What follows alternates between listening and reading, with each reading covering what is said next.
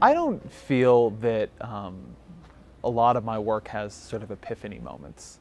I feel like it's much more slow boring of hard boards. You're learning a little bit at a time, and you're sort of getting enough knowledge together that eventually you can begin to see connections. But typically, it isn't the sort of thing where I wake up one morning and say, "Oh, that is a brilliant idea about American politics. I wish I had more of those mornings because it would make my life a lot easier."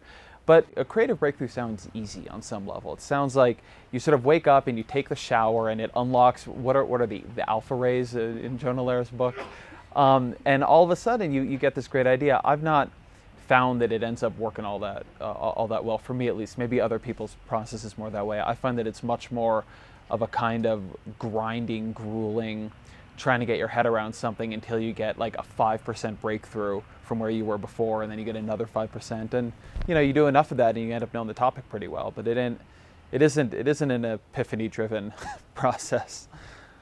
It's funny, I think that the process of doing my work is failing all the time.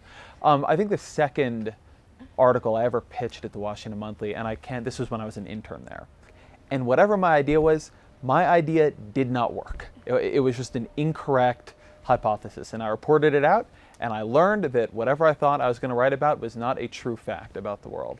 And I was talking to the editor there, Paul Glastos, and I told him this, and he said, "Well, that's actually your job. Your job is in part to learn things, and in part to learn the things that aren't true.